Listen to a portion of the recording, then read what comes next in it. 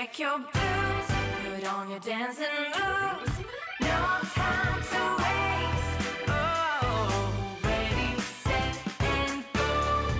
Yay, fire up the show. Oh, ready, set, and go. Let the good times roll. When the night is so young and the day is so old, let the good times roll. When it's finally time to lose a little control, let the good times roll. You're due to check your blues, put on your dancing moves. No time to waste. Oh, ready, set, and go. Yay, fire up the show. Oh, ready, set, and go. Let the good times roll. Let the good times roll. Ready, set, and go. Yay, fire up the show. Oh, ready, set, and go. Let the good times roll.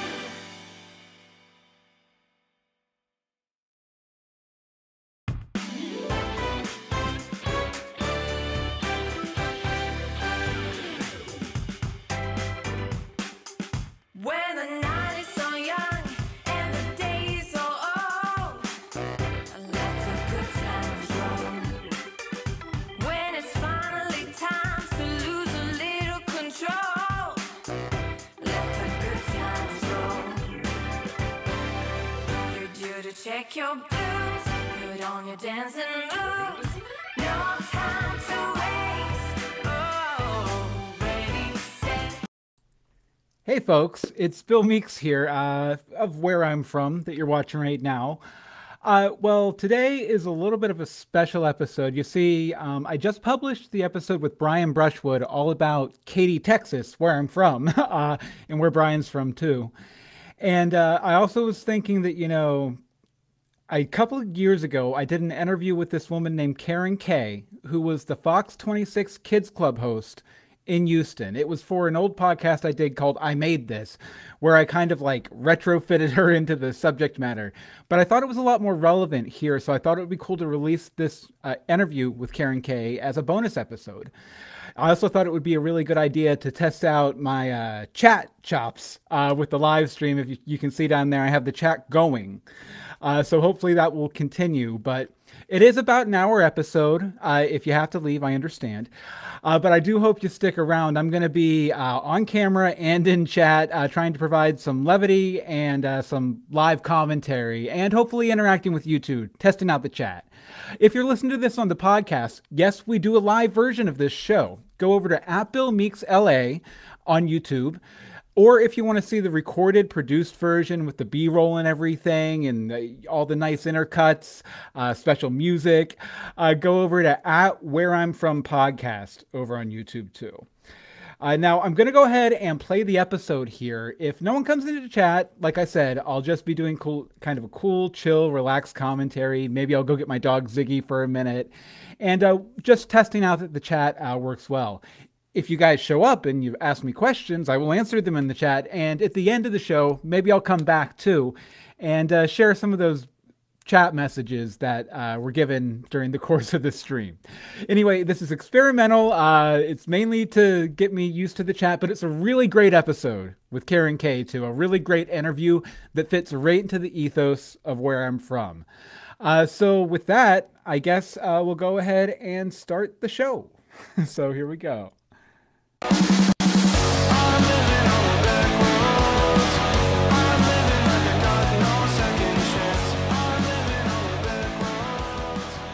Welcome to Where I'm From, the podcast that proves no matter how far you go, you'll always keep a little piece of home with you.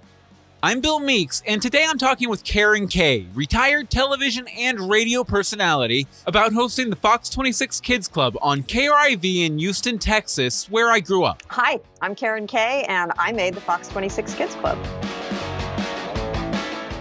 For anybody not in their mid-30s, the Fox Kids Club was a marketing initiative by the Fox Network to promote the afternoon cartoon lineup Fox Kids. Coming up soon, Mighty Morphin Power Rangers is next.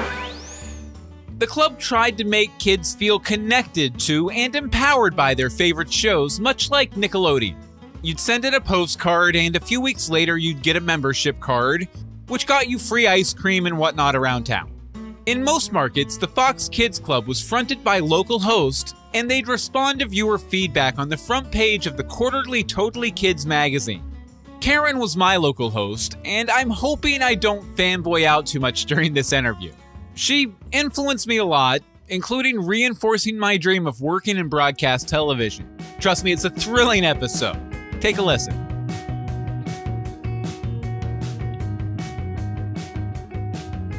Well, thank you so much for joining me today. I'm so pumped right now. Well, thanks for having me. I'm pumped to be with someone who's pumped. It's kind of fun. Hasn't happened in a long time. Did you ever imagine you would connect with a Karen K super fan? Not for years, no. I can't say never, but not in a while. Let's get a little bit about your background here. So how did you get into broadcasting in general, and what path led you to the Fox Kids Club? I majored in journalism in college. I went to Texas A&M and studied journalism. I originally thought I might want to be an attorney, but I realized after I did go to law school for a year. While I was in law school, I was also on Hit Video USA, which was a music video network that tried to take on MTV out of Houston, Texas, of all places. How'd they do? Yeah. Yeah.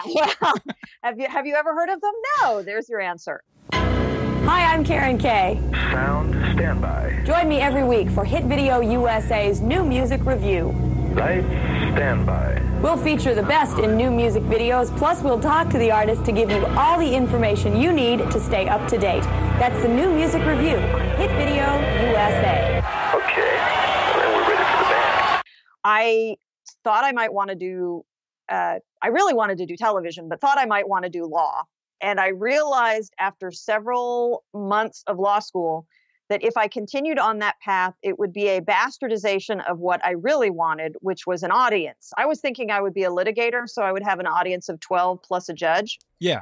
That's not quite big enough for me, as it turns out. No, that's not a really good spread. You're right. And as one of my law school professors pointed out when I wanted to drop out, and a different professor was trying to convince me to stay in, my professor said to this other person, he said, you know what? She is in a job, because I was at Hit Video at the time. He said, she is in a job where people actually like her. Why would she want to stop doing that for this job where people don't like you? Lawyers don't necessarily have the best reputation. No, not at all. Not at all. Okay. So I continued on the path, and I did the Hit Video thing until they eventually ran out of money and let us all go. And MTV went on to be what MTV is now, which is no longer music television, but I digress. I got an agent in Houston and did some auditions for commercials, and also did this audition for this Fox Kids Club thing, which they were starting at Channel 26 in Houston, KRIV. And they were hoping to find somebody who would be enthusiastic about kids, and enthusiastic about the whole idea of starting this club that everyone could be a part of, which I really did enjoy. Yeah, it seemed very inspired by sort of the Nickelodeon ethos, kid empowerment kind of stuff. Correct. And I think it might have actually predated all of that. I don't know that Nickelodeon was extant back in, I had to look it up because I couldn't remember, 1990 to 93. And I haven't looked up Nickelodeon, so I don't know. But the thing that we enjoyed about it, and that I enjoyed about it, was that it was a club that everyone could actually be a part of and join. And I don't know if you had a card, but... I had two. I think I had to order a new one because I lost my first one. Oh, that's awesome. Yeah, you had a card, and I had a wonderful group of people that I worked with, because I was really hired just to be the talent. And I say I wrote my own stuff. It was ad-libbed mostly, but I did have notes so that I would have some basic idea of what I was going to talk about in between. Let's see, Tiny Toon Adventures, and which was my favorite. We had Batman. There was like a New Adventures of Batman. Yeah, Batman the Animated Series. That's what it was. Yeah. See, I knew I could count on you. When I auditioned for the job, there was at least one callback. And I remember at the callback, the woman who was to become my boss kind of pulled me aside after the audition. And she said, I can't really tell anybody else yet, but it's yours. So I pretended like I didn't know until I got the actual phone call. And I remember at the time jumping up and down on my bed because I was so excited to get that gig. It was awesome. And I did it for 3 years. Yeah, I will say that you know, that whole like you have the gig but don't tell anybody yet. I worked for a few years in television until very recently, and that seems to be par for the course. You know, all this stuff is happening for you. You can't say anything to anybody for 6 months because there's contracts and this, that, and the other. That's it. Don't tell anyone. And I have to still audition all these other people because I told them that I was going to, even though I'm not really looking at them, which seems, I mean, as talent, that's kind of unfair. If you don't want to hire me, don't have me come in and don't waste my time. Yeah. Do you know? Yeah. I mean, looking at it from the standpoint of all the other people who presumably had to go in after me. Yeah, because it's a you know, a big enough problem, you know, all the rejection you have to face when they're actually considering you, let alone coming in and just doing a show for no reason. Right. Exactly right. And the other thing is that you know that it's not really real until you get the real phone calls. So I do remember I was jumping up and down on the bed, and I was dating a horrible person at that time who said something like, I was jumping up and down because I was excited. And he goes, calm down. It's not that big a deal. And I thought, ooh, he didn't last long. Yeah, I would imagine that was probably the thing that broke the camel's back there. Pretty much. Yeah. So I worked there from 90 until 93. And when I left, which is somewhat unheard of in television, as you well know. I left because I had another job that I wanted to be doing. And I was moving to New York City at the time. I didn't leave for another gig. I actually left for love. But I moved to New York, and it was not going to work out in those days to do a show in Houston from New York. These days, you could probably do it no problem. But at that point, it was a deal killer. And I remember passing the baton to Tammy, who at the time had been a producer for at least the last year of the 3 that I was on the air. And then Tammy took over the baton from there. And I think it lasted maybe another year or so. And then the whole thing went kaflooey. Yeah, I don't think I ever saw Tammy, because we moved from Houston pretty soon after Batman the Animated Series came on the air, actually. So I love how that's your benchmark. It is. I mean, you know, there's before Batman the Animated Series and after Batman the Animated Series. Awesome. Speaking of, if I remember correctly, didn't you guys there was some sort of like special night of programming or something where you dressed up in different costumes maybe, or? Okay, we did there were several times throughout the year and throughout the 3 years that I was there where we did something and we showed long form programming at night instead of just the short form 30-minute cartoons during the day. I don't recall ever dressing up in costume, and I don't even think I did at Halloween. I know one year I had been bitten by a mosquito on my eyelid. Ooh. And my eyelid swelled up. And we used to tape a week's worth of shows once a week. So we did the whole thing in one day. And on that day, I had a swollen eyelid. And I didn't think that I could do the week's worth of shows looking like somebody might have hit me or I had something growing out of my face. Yeah. So I brought a handful of sunglasses from home, and we did Sunglass Week on the Fox Kids Club. And so I taped a week's worth, I taped 5 days worth in an afternoon. So every day every day, quote unquote, I wore a different pair of sunglasses, and I put sunglasses on the animals because I sat on a chair surrounded by balloons and stuffed animals. And the other thing that I had done on that day, which I recall, is I had taken a Benadryl. And I am very susceptible to all forms of everything. And by the end of the week on the air, and by the end of the taping day in real time, I was really looped on the Benadryl, and I was so tired. The swelling had finally gone down on my eye, but I couldn't string together a sentence, which is problematic when you're doing a show. Oh, yeah. And it was probably a good thing that you were wearing sunglasses, too, with the Benadryl effect. Like, you wouldn't want the kids to think you were high or something, you know? And I wasn't, and I was a Girl Scout, a perfect Girl Scout until long after I stopped doing the Fox Kids Club. So I could look a kid in the eye and not be lying and say, I have never smoked pot. Mm-hmm. I can't say whether or not you should, but I can tell you that I haven't. Hi there, my name's Karen Kay. You're watching the Fox 26 Kids Club. If you're a Fox Kids Club member, or even if you're not, I hope you've made plans to check out Fright Fest. It's going on at Astroworld starting a week from today. And actually, a week from tomorrow, I'll be broadcasting live at Astroworld. During Fright Fest, you can trick or treat at Astroworld on Fridays from 6 p.m. to 9, Saturdays and Sundays from the time they open until 6. And I have Fright Fest tickets coming up soon. Mighty Morphin Power Rangers is next. So why don't we go ahead and why don't you give me an idea of what your general work week looked like putting this together? Because you said, you shot once a week. Yep. What was it, working with producers to kind of put together what that once a week shoot would be, or? No, it was really, unless there was a special event happening, like a live from SeaWorld or a live from Astroworld or a Halloween special. So let's assume for the sake of this that we're talking about a normal week. Mm-hmm. And a normal week, I would sit down with, in those days, we didn't have the internet. So I had a book of things that would happen on any given day in the week, like the day swallows returned to Capistrano. I no longer remember what that day was, but I had a book that listed all that stuff in it. And I would sit down and I would loosely script out what I wanted to talk about in each 30 or 60-second interval, adding in every day I did birthdays. Mm-hmm. Every weekday I would do birthdays. So I would read through all the kids who were Fox Kids Club members who were having a birthday that day. And if there were a lot of them, I would only read the first names because I only had 30 or 60 seconds to do it. Yeah. And I remember that I actually parodied that on my sketch comedy podcast, The Fakest. And I've seen it. And yes, it was well done. Thank you. I watched a lot of them, so I had a lot to draw from. Well, and it was, I just kind of rattled them off. It's just what I did. And I was always appalled when I was in school and the teachers would mispronounce someone's name. Mm-hmm. I may well have butchered people's names, but I certainly tried very hard to get them right.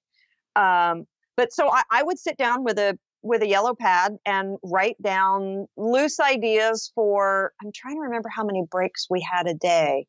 Let's see. I think there were 3 or 4 shows in the afternoon block, and I think it changed between fall and spring. There were more cartoons in the fall than there were in the spring, so I had an extra break. Mm-hmm. And I would write down, during this break, I'm going to talk about the swallows returning to Capistrano. This break, I'm going to read birthdays. We always had a word of the day. And on the word of the day, I would get dumped with confetti. They wanted to use slime. And at the time, I was horrified at the idea of using slime. I'm actually glad that I was horrified because I'm sure they would have expected me to pay for my own dry cleaning or laundry. And I am perfectly happy not to have had to pay for that. However, I think it would have been cool if I had been slimed. It would have been nice if I had felt a little more comfortable with that. On the other hand, because we used confetti, for years afterwards, I was finding confetti in my shoes. Oh, wow. Because I get dumped with a lot of confetti every week. And actually every, 5 times a day on a taping day. So I would do show prep for, I don't know, an hour or 2 hours or 3 hours, however long it would take me. And then I would go in it was either Thursday or Friday mornings. And I think we taped from maybe 10 until 1. But no, the show prep was pretty much on, that part of the show prep was pretty much on me. What my producing team did, they answered letters from kids. They had me sign a lot of pictures, but they wrote a lot of answers. Uh-huh. And they made sure that the cartoons would run properly. That's important. It was very important because really I was there to be essentially a VJ for cartoons. So it was really about the cartoons. It wasn't about me.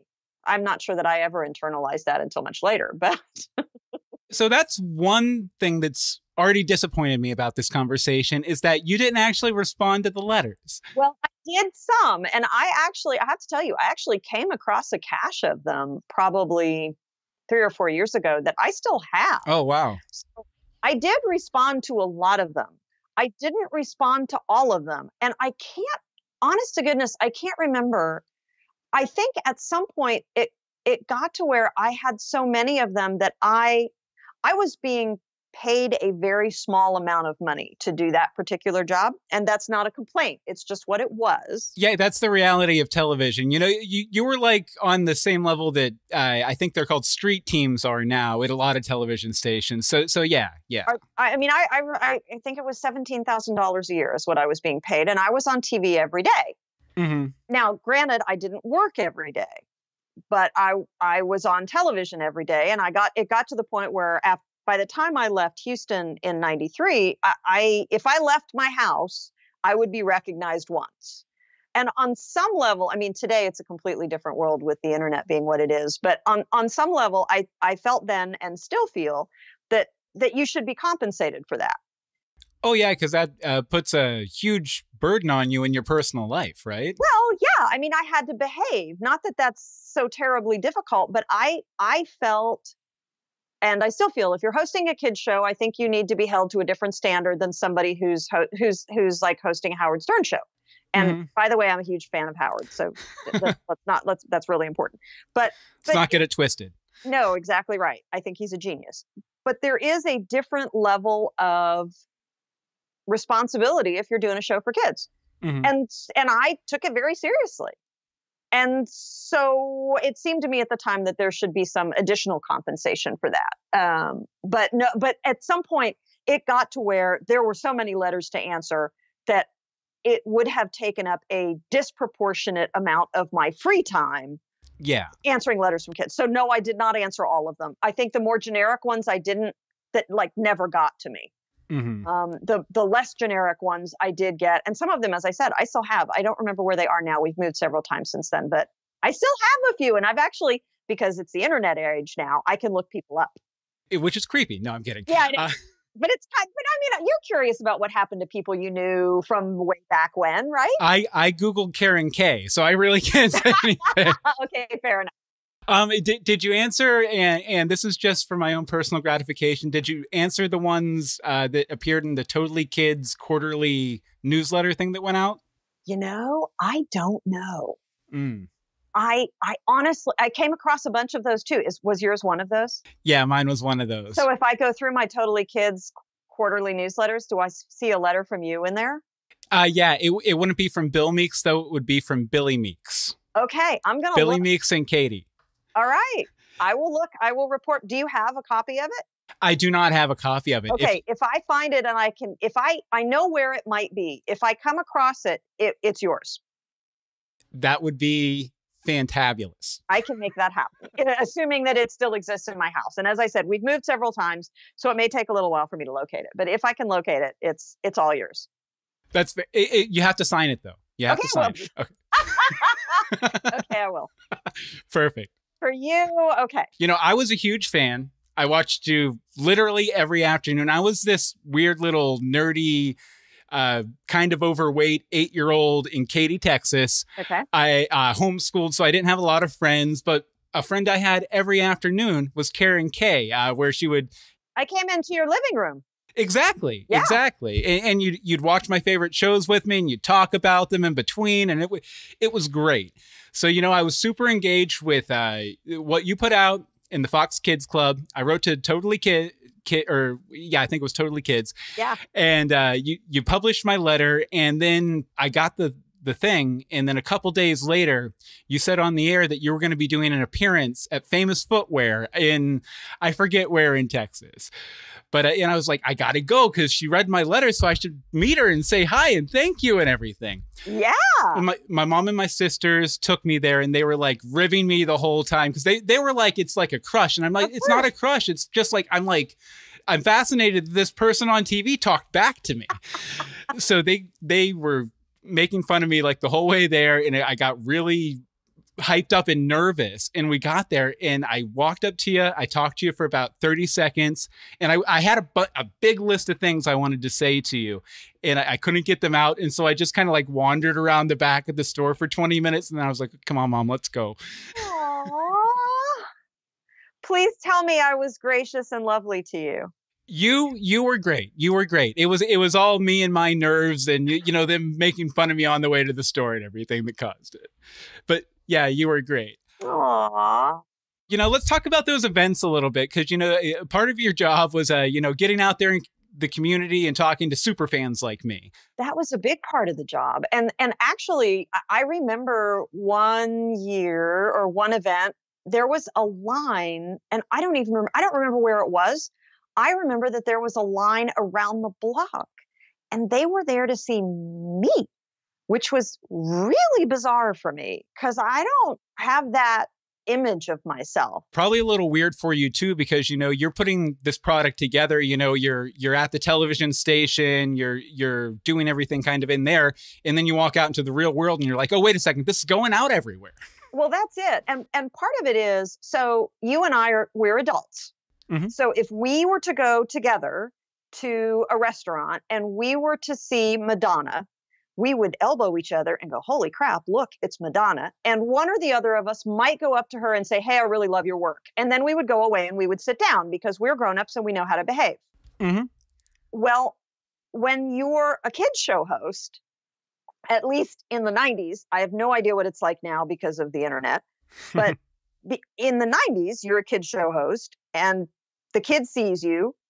The kid thinks to him or herself, oh my gosh, this is my friend who comes into my house every day and talks to me and hangs out with me and watches Batman, the animated series. Uh-huh. I'm going to go up and grab this person and attach myself to her leg because I know she loves me every bit as much as I love her. Oh. Right. Meanwhile, I am at the time, 20-something-year-old kid myself, but not somebody who has children or particularly wants them. And I'm thinking to myself, why do I have this appendage, a barnacle? Why is there a barnacle on my leg all of a sudden? And it's looking up at me adoringly, which is charming and cute. But at some point, I want the barnacle to return to its parent. I viewed it as a responsibility to be as gracious as I could be. I realized that for some of these kids, I was a babysitter. If you were homeschooled, probably not for you because your parents were involved. Yeah, okay, fine. They threw you in there with a book and said, here, kid, go read it. But there were plenty of kids for whom I was the babysitter. Mom left me with them in the living room and I was expected to watch them through the TV. I don't know how that worked. And then I would meet them out in the world and they would be super excited to see me. And okay, let's face it, we all like being adored, right? Mm-hmm. So I appreciated the adoration. That was delightful. Yeah. I didn't quite know what to do with it because it came from children. It was unfiltered. Yeah. In the way that you and I would know better if we saw Madonna, we would know to filter it because neither of us is going to prostrate ourselves at her feet and go, oh my God, I love everything you've ever done. You're the most. I mean, even if we thought that. Yeah. And you don't want to react the wrong way too. And, turn away this person who like looks up to you and completely skew their view. Yeah. And I mean, I really liked what I did. I mean, I remember my standard refrain was, it's a lot of fun. And I'm rolling my eyes as I'm saying it because it just sounds so trite, but it was a lot of fun. I had a great gig. I got to go backstage at the penguin exhibit at the zoo, which meant I got to go in and feed the penguins and pet them. Oh, wow. Yeah. And I got to do all kinds of cool stuff like that I would have never been able to do. And I felt like I was doing it as a representative for the kids. Like, I'm taking you with me. Let's go see what they feed the penguins. Oh, look, they eat fish. Here, I'm going to feed one. Granted, it's not as cool as you feeding one, but I'm doing it sort of as your rep. Yeah. And so you coming up to me to say hi and thank you is your way of saying, gosh, thanks for doing that. And did I like those appearances? I did like those appearances. They were a lot of work because I had to be super chipper for however many hours, regardless of how I might have been feeling that day. Oh, boo-hoo. That's what happens when you're on TV and you're famous. So get over it. That's what you do.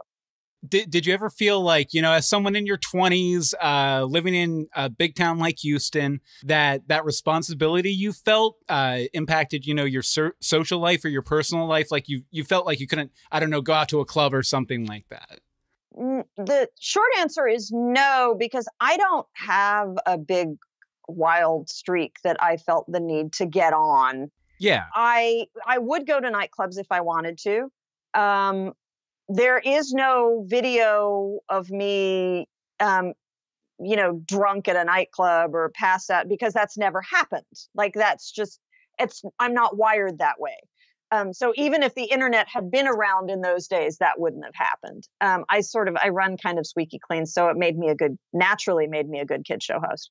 I did feel I felt a responsibility to behave myself because I was the Fox Kids Club host. So here's a fun story.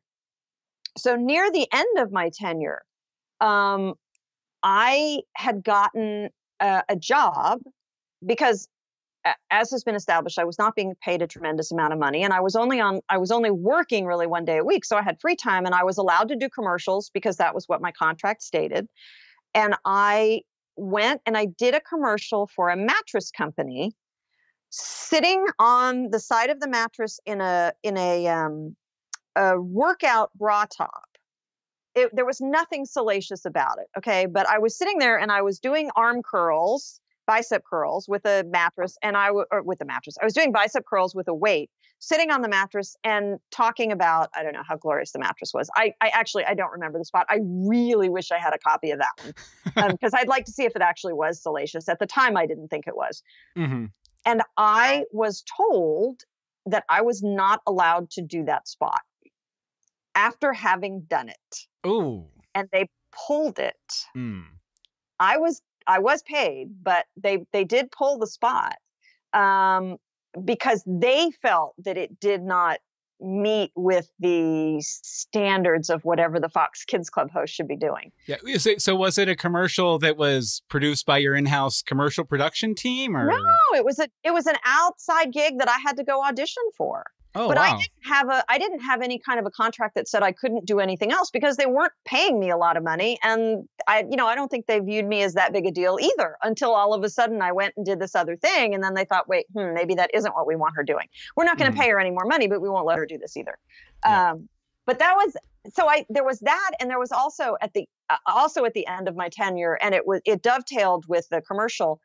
I got a job working for a radio station startup in Houston, KKHU. It is no longer extant. In fact, it died shortly thereafter. I think it's a religious station now, but they went FM talk.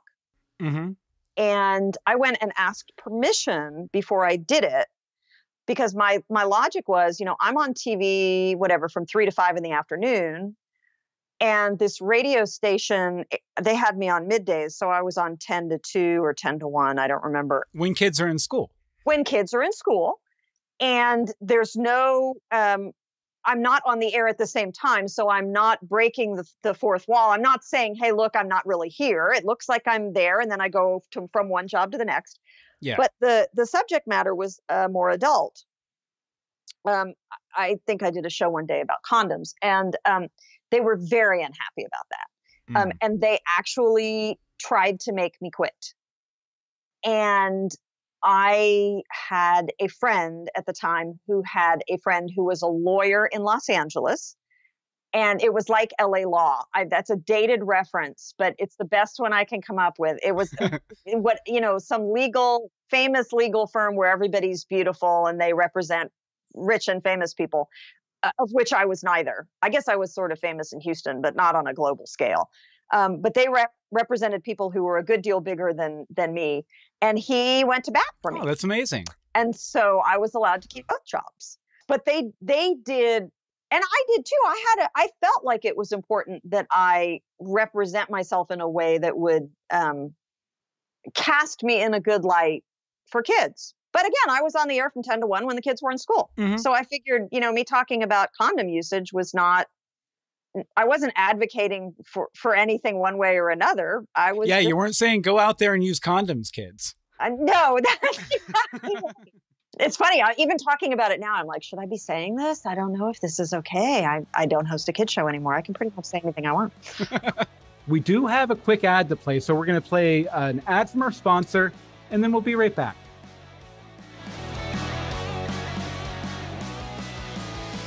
Where I'm From is brought to you by Stream Studio. That's STREANN Studio, the web app that puts you in charge of the live show. Stream Studio allows you to take your streaming game to the next level by allowing you to stream to multiple platforms at once. If you want to go to Twitch, if you want to go to YouTube, you can stream to all of those platforms at once, get feedback from your audience, and most importantly, it puts you in control of the show. Now, Stream Studio has several packages that work for just about any type of broadcaster. From the free plan, where you can stream with a watermark, all the way up to the gold plan, where you can have up to 8 guests. You can stream to as many social platforms as you want. You can get a web link to share your show with external audiences, and you can even get an iframe so you can embed your live stream show directly into your website. Hey, I love Stream Studio so much, I'm using it to produce this show. I want to thank Stream Studio for supporting Where I'm From, and you can give this fantastic software a spin and support Where I'm From at the same time. Just head over to our website at billmeeks.com/whereimfrom and click on the Stream Studio banner so they know we sent you their way.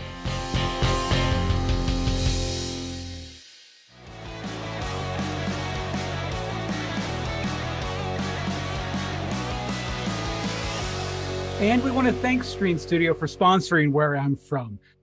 Kids, which are the shows you chose for the Fox Kids TV takeover? The suspense is killing me. Find out Thanksgiving weekend. Could it be the terrific Tom and Jerry Kids, Stupendous Super Dave, the exciting X-Men, Delightful Dog City, the brilliant Bobby's World, Marvelous Merry Melodies, Boisterous Beetlejuice, Excellent Eat the Cat, Tasty Tasmania, Breathtaking Batman the Animated Series, or the tantalizing Tiny Toons? Stay tuned. Watch the Fox Kids TV takeover Thanksgiving weekend on Fox. You mentioned liking Tiny Toons. Did you watch any of the other programming, or were you a fan of any of the other programming? Not really. I didn't not like it, but I didn't seek it out. Although because I didn't work during the day, except for the one day a week that I taped, I was home and I would sometimes hang out and, watch the cartoons and watch myself. In part as a diagnostic to see, gee, do I need to blink less or blink more or wear more blush or that's a bad shirt. Watching the post-game film to see what you can change for the next time. That's exactly it. I mean, like you listening to a podcast that you've just done thinking, gee, should I have done this differently or could I do it differently next time? Flash forward to 4 hours from now, I'm going to be listening to it on a drive, this one that we're recording right now. There you go. And you'll take notes for next time. Exactly. Yeah, it was that kind of thing. So did your lack of knowledge about the shows, did that ever impact these live events you would do? Like, would the kids come up and be like, hey, Eek the Cat did something crazy. What do you think about that? No, it didn't. I will say I probably was better versed in it. If you asked me at the time what shows we were airing, I could have told you.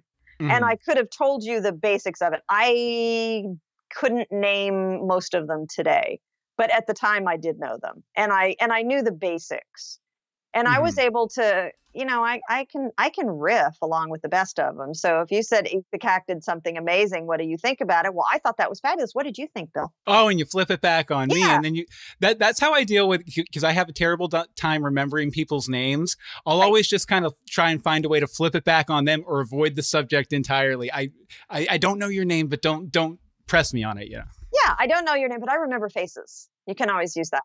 That works well. Hey, buddy is always really good too. Hey, how's it going, man? Stuff like that. Do you remember what the guidelines were for the Fox Kids Club? Like what things you were supposed to do as a representative of the Fox Kids Club from on high from corporate? No, I don't think anybody ever said anything except until the moment that I had gotten this other job that they didn't want me to have. I don't think anyone had anything for me. They assumed, not incorrectly, that I was going to go out and behave myself if I was out in public. And that I thought it was a cool enough gig that I wasn't going to do anything to jeopardize it. We were supposed to plug the television shows, plug the content if it was relatable to something that we had going on. We occasionally, as I mentioned before, we occasionally had evening events where we would show, like at Thanksgiving and Christmas, I think we would show a long form, like Scooby-Doo. There was some kind of a Scooby-Doo movie that we showed a couple times. And we were supposed to plug that sort of thing. But no, there really wasn't. If there was anything from corporate, my boss, God bless her, absorbed it and kept it from me in the best way, in the way that you want to, that they allowed me to go out and just be a show host. Yeah, and focus on what you had to do. That's it. And we were a huge show. I'm not a TV ratings person. And at the time I was, again, in my young 20s, so I really didn't know squat. Mm-hmm. But I had a friend who knows a great deal about television and who mentions often enough that I will mention to you, we were a Fox O&O and we beat Oprah. So we were a big effing deal. I just didn't really know it, which is probably good. But yeah, we beat Oprah. Pretty. She was popular for a second there. She was just for a little bit, she was doing okay. Just for like a decade or three, something like that. Yeah, exactly. Six Flags Astroworld is Texas' largest entertainment complex, with Texas' largest collection of unique world-class roller coasters, like Texas Cyclone, Ultra Twister, and Mayan Mindbender. So, Houston. I know you got a chance in an official capacity to go to Astroworld a lot. Yes. Did you enjoy going there personally? And if so, what was your favorite ride? Astroworld is the Six Flags park that closed down in the early 2000s, I think. I think that's right. I did enjoy going to Astroworld. I didn't go a ton because it was expensive, frankly. Yeah. But I liked it. I do not like roller coasters generally. I would do them for work. So I have been on them, but it was always with a camera on me or in that capacity. I don't know, the Himalaya or Himalaya.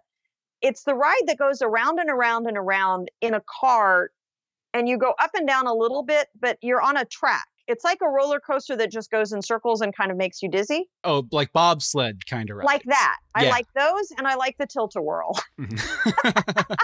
What's yours? My favorite and the first roller coaster I ever went on actually was the Ultra Twister. Oh. That was like, it went up 90 feet and then it dropped you the like 45 or 50 of the feet. And basically it was on these weird rotating tracks to where the car would spin you upside down the entire time it was going straight. Oh my gosh, that sounds awful. Yeah, so it would go like 150 or 200 feet down, and then it would lower you down to a lower track and then take you backwards, spinning you. Oh wow. So very intense, very intense.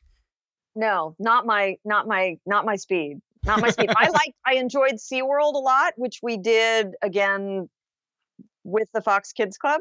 Mm-hmm. And we did do Astroworld every year we did Fright Fest every year at Astroworld at Halloween. I know there's a video on YouTube of me getting splashed by some beluga whales that happened at Six Flags. Yes. And I say the word really far too often. Every time I watch it now, I want to go back and edit it. It's just terrible. Yep. That was live on tape. Going to win the presidential election. Karen, whenever you're ready. All right. I'm ready. They look great. Let's do it.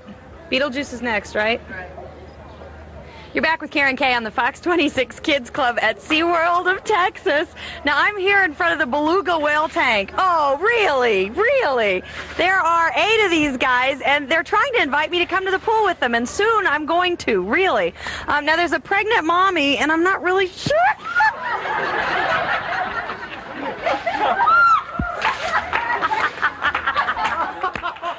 You mentioned SeaWorld. Just out of curiosity, has your opinion on SeaWorld changed in recent years?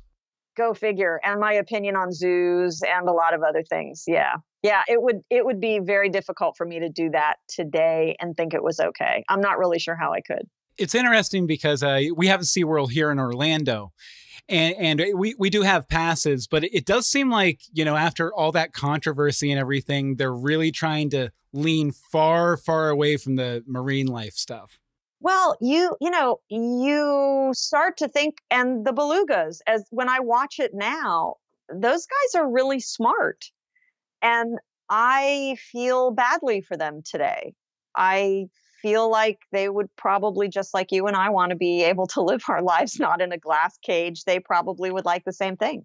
It's a complicated issue, too, because, you know, SeaWorld as a company for decades has done so much to help marine life and everything and save them. But at the same time, you know, the caging and the making them do tricks for everyone and stuff. Yeah, obviously not very humane. So it's kind of hard to be like, okay, you can shut down your profit center, which is going to take away from your money you use to actually make a difference. You know, that's exactly it. It's a sticky wicket. I am glad that I did what I did when I did it. And didn't have any of those ethical dilemmas. Because, you know, when you're 21, 22, 23, you know everything. I certainly did. And you know that your opinion is the correct one. Yeah. And no one can tell you any differently. No, there's no gray area. And then you get older and things shift a little bit. I'm like, whoa, I don't know how I would feel about that today. But I'm glad I didn't have to do that then. Okay, so we've talked a little bit about why you left Fox and Houston and all that stuff. So wait, why don't you fill us in on what you did after and where you are now and what you're doing in your life now? Sure. I left Houston and I moved to New York City. And while I was in New York City, I studied acting. It turns out I'm a very good host. I am not a very good actor. They are very different skill sets. And you can see this every year when you watch the Academy Awards, if anybody still does. And you see these people who you know are excellent actors doing a terrible job at hosting. That is because they are different skill sets. Yes. So I moved to New York. I studied acting. I did not get a lot of work. I also did radio while I was in New York City. I did freelance fill-in radio up and down the East Coast, up and down the Eastern Seaboard. I moved to South Florida. I moved to Fort Lauderdale and worked for a radio station called WIOD for a while. And then I moved from there to Seattle with an internet startup that did talk radio on the internet in the days before the internet was what it is now. That was in 1998 and 99. Oh, when you were lucky to get just a little minimal stream you could barely understand. Yeah. Ding! That's exactly it. And the idea was brilliant. We had an internet radio station where we also had cameras on us and a chat room. And we took phone calls. So it was a talk radio show where you could see one another. And you could see what people were typing in the chat room, which was a great idea. And it would be a really good idea in 2019 or 2020. In 1998, it was not an awesome idea because people didn't have the bandwidth that they do today. So in order for them to call us and keep the show going, they would have to exit the chat room, sign off on the internet because it was a dial-up connection. Remember those kids? Oh, yeah. Yeah. So it was a whole thing, but that was the best job I've ever had. It was the most creative freedom I've ever had. The guys who started that station are geniuses. I don't know. They made tons of money on a video game way back in the day. And then they tried this internet startup, which ultimately didn't work. After TalkSpot, I did other talk radio. I moved to the Big Island of Hawaii. I did talk radio in Vancouver, BC. And I now live in Asheville, North Carolina. I do no radio. I am very happily retired. I volunteer at the airport in Asheville once a week with my small dog because they have a therapy dog program at the airport. So it's a dog-friendly town, and I go to the airport once a week with my dogs, and we talk to stressed out travelers. I travel a lot. This year, I try to do 2 new countries a year. So my new countries this year were South Korea and Iceland. And I also was in Japan and the UK. I have a friend who has property in Scotland, and we went and visited her. Where's your favorite place you've gone? I'm pretty enthusiastic about South Korea right now. I really like Singapore. I really like China, although I haven't been to China in, gosh, it's probably been 5 years, but my husband used to do business there, so we used to go quite frequently. The best man at my wedding is a Chinese national, so I speak a little Mandarin. I was about to go down the path of it must be hard to travel over there and all the but if your husband did business over there, you probably, knew the ins and outs and all that stuff. Yeah, he gave me a crash course in Chinese culture before I went the first time, so I knew how to behave and I didn't make an idiot of myself. I mean, I can do that anyway, but I was fairly well behaved. And after my first trip, I realized that if I was going to do any of the things that I really wanted to do, I would need to learn a little bit of the language. So I picked up enough of the language that I can get myself into a taxi and get myself around and ask how much something costs. Is there any place that you want to go that you haven't gone yet? Like any place you're like dying to go? Oh gosh, there's a long list. Spain is probably going to happen within the next 12 months. That's tops on my list currently. I have been to Galapagos and would really like to go back. It's amazing to be walking along a path and have a sea lion in front of you that will not move for you and is not afraid of you and is also not threatened. He's not threatened by you, nor is he threatening you. He's just, that's where he happens to be. And you have to either step around him or step over him. You step around him, by the way. Pro tip. Don't try stepping over the sea lion. I will tell you, the only place that I went that I am not eager to return to is India. We spent 6 weeks there. I really, really, really wanted to go. My husband had lived there in his young 20s, probably around the same time I was on the Fox Kids Club. And I did not fall in love with it. I've heard from other people I know who have gone there that it's just like, it's very randomly restrictive. Like, I think it was the person I'm thinking of. They got in trouble for like making out with their wife on a beach or something like that. And you're thinking, okay, I'm married. It's, this shouldn't be a problem. Yeah, I thought this was all clear. It's odd. The one thing that I like about going to other countries is I like spending a little time, learning your 5 phrases. Hello, please, thank you, you're welcome, hello, goodbye. And learning a little bit about the culture and mores so you don't come off as the ugly American from a mile away. I haven't done too much traveling. I did get to go to Indonesia to shoot a web series for someone a few years back. And it was kind of interesting to me to kind of get other people's image of America like reflected back at you when you're talking to people. Sure. Yeah. I remember talking to this one girl and she was just like, so there are police everywhere, right? Like, sirens going off at all hours of the night all the time. And I'm like, no, it's not really like, well, maybe in New York City. Right, exactly. If you're in the right city, sure, maybe. So I know you're happily retired.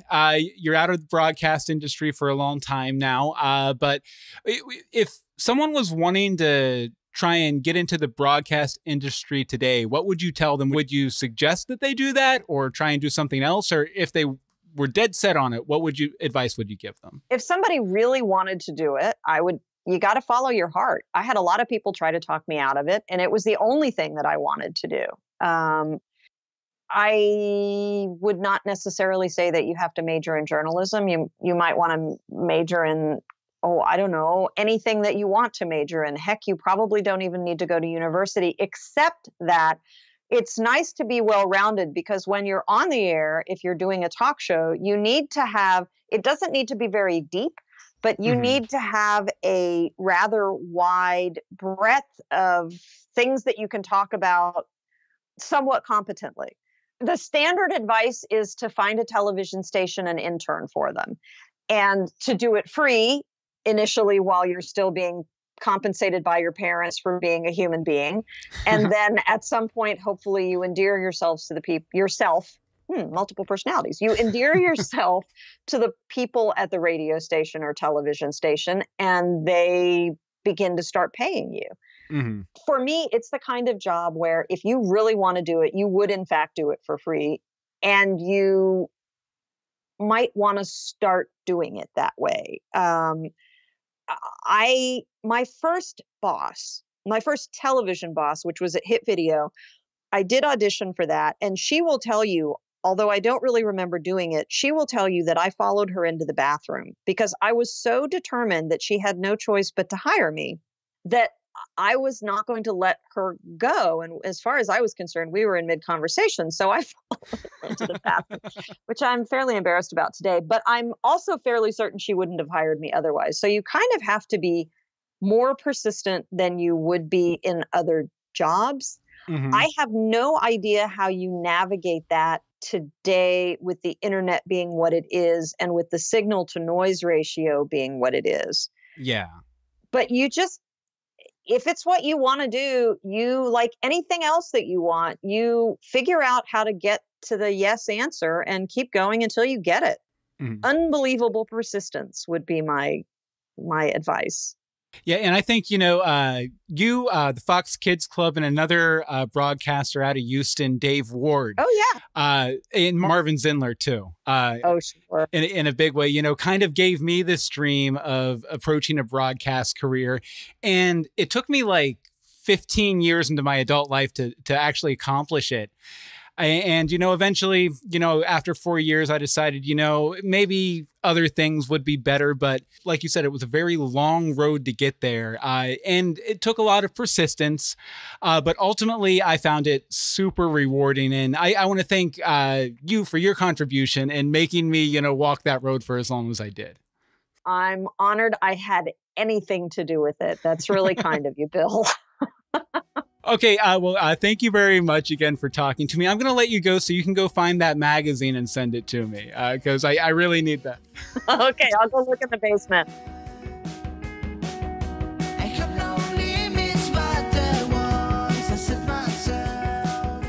I want to thank you so much again for joining me today. You guys out there watching, if you like the show, please consider going over to Apple Podcast or wherever you get a podcast and leaving us an honest review. It doesn't have to be 5 stars. I'd like it to be 5 stars. It could be 3 stars. Don't do it below 3, though. That's going to hurt our average. You can also find links to everything we do with the show, the podcast, the live YouTube videos, the edited YouTube videos, and contact information if you want to write in and respond to what we've said today at billmeeks.com/whereimfrom. Well, that does it for this week. Join us next time when I talk to somebody else about where they're from. See you soon.